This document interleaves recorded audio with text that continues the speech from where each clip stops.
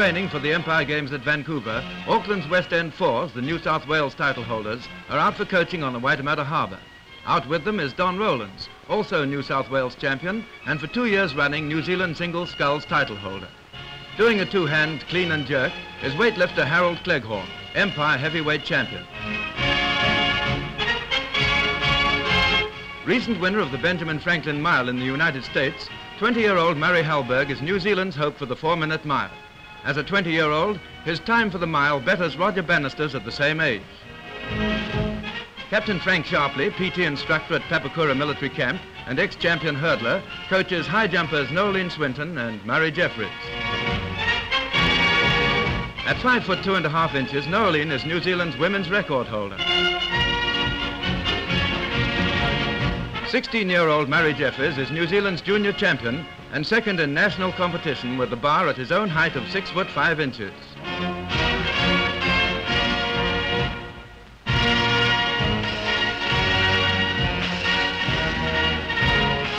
Limbering up is Olympic and world champion Yvette Williams. A jump of 20 foot 5 3/4 inches at Helsinki gained an Olympic title, and recently at a meeting in New Zealand, Yvette's magnificent effort of 20 foot 7 1/8 inches realized her ambition of beating the world record. The slow motion camera gives a chance to study more closely the powerful rhythmic movements of a world champion in action.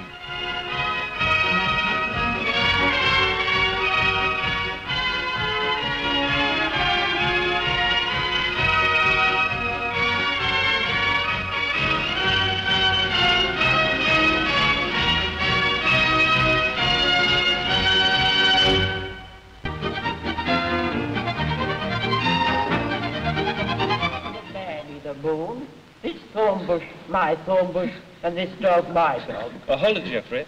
Raymond, we've forgotten that dog. Oh, a real dog. I suppose we'll have to scrub it. Oh, I thought you were going to have one, Dick. I mean, why not? School children would love a dog on the stage. What, we turn the play into a circus? Well, why not put an ad in the paper? We might just get what we want and wouldn't do any harm. I must say, it's rather an appealing idea. Of course, we lacked you off the stage. All right, Bernard, put it down and we'll see what turns up. Right, I'll put an ad in the personal column. The advertisement appeared that evening, and Pip, a mongrel dog in a Wellington suburban home, collected the paper as usual and took it inside to his mistress.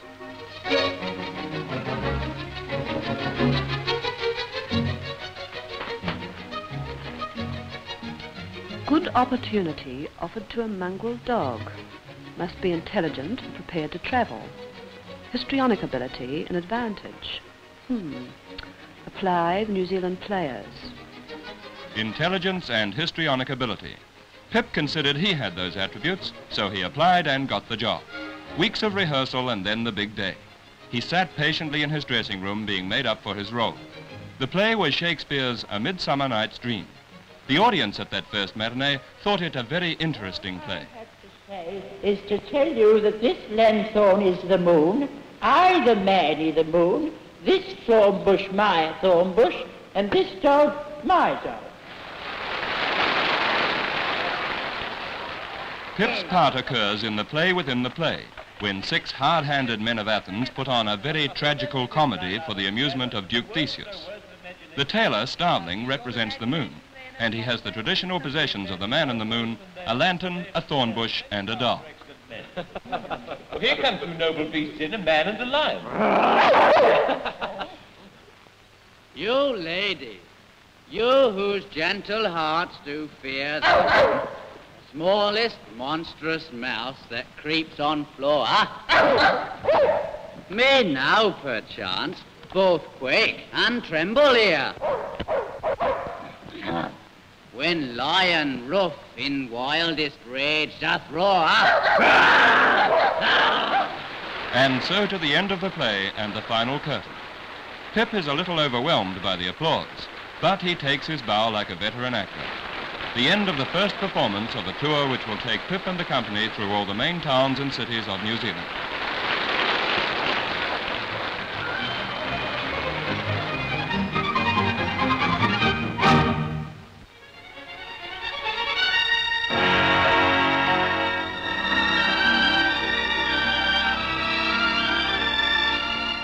In Rotorua, at a health department residential unit, specialists from 3 Commonwealth countries are working on a problem and a plan. a plan that means a great deal to many young New Zealanders. This timetable is part of a program for the training and treatment of children who need specialized care every day of their lives. Children who are handicapped by what is now known as cerebral palsy. Even in Peter's young lifetime, this crippling condition, once regarded as untreatable, has begun to yield to the combined efforts of practitioners in several branches of medicine. Skilled men and women from New Zealand, Australia and Great Britain are working together as a team on this problem at the Queen Elizabeth Hospital, Rotorua. And to join them, physiotherapist Hilda Skerr has come 12,000 miles from England. On arrival at the unit, she's shown round by the physiotherapist in charge, Pauline Pole of Rotorua. This room will be her main workplace. Here, day after day, she'll be responsible for the treatment of several children. Basically, cerebral palsy means some damage or deficiency in those centers of the brain that control the use of the muscles. So the task, which may take years, is to train other parts of the brain to take over activities such as the movement of the limbs in walking, which are made automatically by normal children. First, with infinite patience, the child must be taught to relax completely. Then, by constant practice, a pattern of normal movements is gradually established, becoming more complicated as progress is made. Judith is doing well.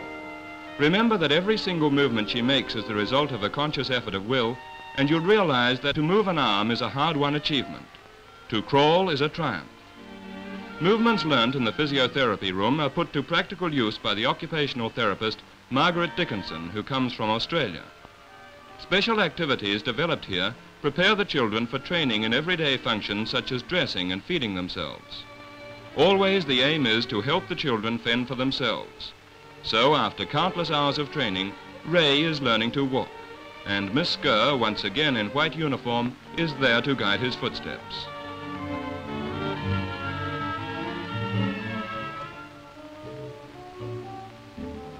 A speech therapist is at work at the unit so that Jennifer and her young friends may learn to talk, and you and I may understand them.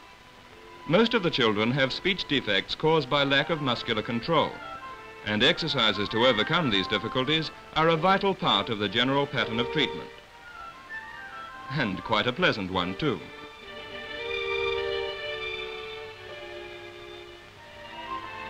Physical treatment and mental education proceed side by side. In the schoolroom of the unit, lessons go on much as they do in other schools, though special methods are adopted to relate schoolwork to physical ability. The teacher is an important member of the staff team at the unit, and she has a big responsibility in helping to train the children for a career and a useful place in the life of the community.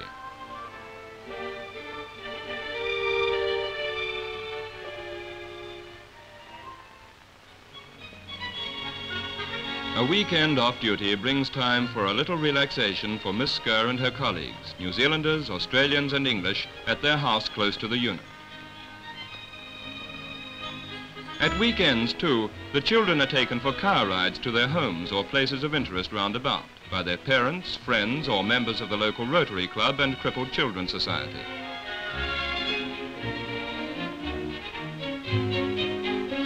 Outings of this kind, apart from obvious advantages, give the children more confidence in their own ability and broaden their experience of the life of the world around them.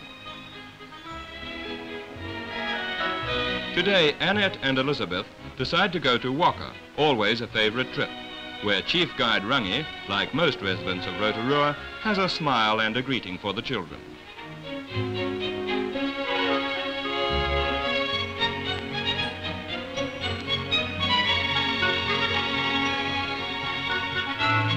The sight of Pahutu playing always fascinates the girls, but a visit to the airport is the highlight of the afternoon for Johnny and Jackie.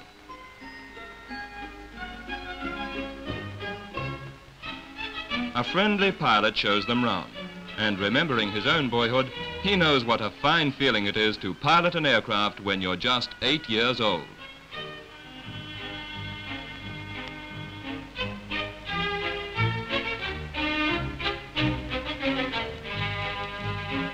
Meanwhile, back at the unit, preparations are well underway for a birthday party. Every child's birthday is properly celebrated, and everyone's invited to all the parties. Some of the children still need assistance in feeding. Others, after long training to master the movements, are able to help themselves. Today, it's a joint party for Gary and Sandra, both 3 years old. When the last ice cream has gone and the last candle has been blown out, it's time for a bath, bed, and a good night's sleep. At the end of a long working day, the physiotherapist in charge makes sure that all is well with her young family. Night and day, they're always in good hands.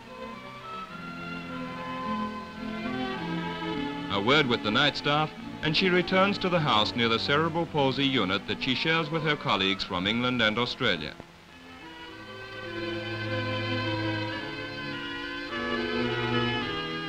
So another day passes. For the staff of the unit, it has been another day of service in a good cause. For the children, it has been another day of progress, another walk in the sun. Another step forward on the way to independence and a useful life, thanks to the skill and patience and devotion of people who are, in a special sense, friends of the children.